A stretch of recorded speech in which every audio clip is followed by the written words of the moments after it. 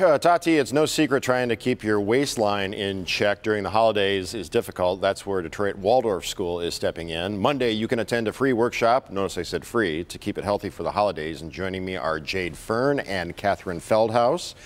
Good morning to you both. Good morning. Both wellness coordinators at Detroit Waldorf School. Tell us all about the school. Sure. Well, Jason, Detroit Waldorf just celebrated its 50th anniversary at our location in Indian Village in Detroit. We're so excited to move forward with some new programming this year. This program is brand new. It's called Wellness at Waldorf. We launched last month, and we're here to share some great healthful holiday recipes with you that we also in turn share with our families. All right, and the event is free. Absolutely. Absolutely free. You do have to RSVP. How do you do that? So if you head over to our website at DetroitWaldorf.org, we have the information there. Also, if you check out our Facebook page, we have links also with additional recipes. Detroit Waldorf? Yes. At Detroit Waldorf? Okay. Yes. All right. What are we making this morning? Tati is like, she's over there like, she can't wait to get off the couch and get over here and try this salad. So we're gonna make a Waldorf Michigan kale salad. It's super easy. You're just gonna go ahead and strip the kale off the stem, just like that. Break it down a little What's bit. wrong with the stem? I thought the whole I mean, raw you can fruits keep thing, the stem if you're really, you really need that like fiber. You can keep it. By the way, I love the name Jade Fern. It's like, a Batman sort of kind of name. I know. Like Poison Ivy, Jade Fern. I forgot my apron cape today. That would have been super helpful. This fall on NBC, Jade Fern.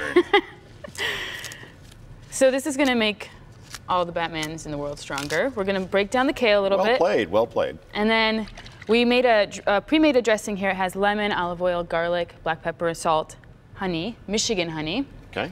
I'm just gonna pour a little bit of that on. I noticed that it's coming out of a drop jar. It is. We decided to recycle. Excellent. Yeah. Okay, good. And we're all about the local. All these ingredients are Michigan also made, local. right? Yeah. Michigan made, local, from Eastern Market. And that's what's great about all these ingredients is that you can pick them up right at Eastern Market. Now, if you're not down with the kale, you could make this with spinach or romaine Absolutely. or iceberg lettuce. Yeah. Just the white part of the iceberg lettuce there. Just the white part. Any sort of green. And then you just throw in the apples, beets. Beets? Beets, roasted beets. Why roasted beets as opposed to just beets? I think they're a little bit easier on the palate and to digest probably. Okay. So we did roast those at 400 degrees for 40 minutes before we put them in the salad. And then some... Tati is a total beatnik, by the way. She loves beets. She cannot wait to get over here. You hear her Well, mic that's is going to be open. perfect for her then. Tati, why don't you come over now? 'Cause come on. Well, these ingredients are great too because you can make a lot of these, prep this ahead of time. Like the beets you can roast the night before, have them ready, cooled, and then your kids and your entire family can get in on the process of making this salad. What do you want people to take away from the outreach programs that you're doing? We want to make food accessible to all. We find that food is the one thing we all have in common. And our school, since we don't have a lunch program, our families are bringing their lunches every day, and the kids have a lot to say when it comes to food and nutrition. And so we want to extend that out to our community, not just our school.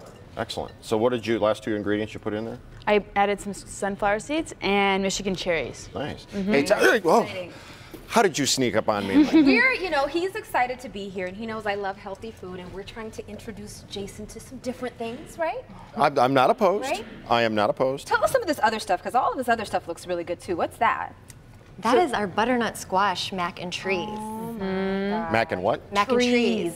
So the broccoli is the tree. Oh, I love broccoli and cheese. In lieu of cheese, we actually have butternut squash, a puree butternut squash with soaked cashews to give it a nice creamy depth. Vegan mac and cheese, right? is Remember, Jay, vegan. we talked about this. All right, so we're going to taste test. We'll be right back, everyone. You ready, Jason? All right, go over over to to you, Chuck.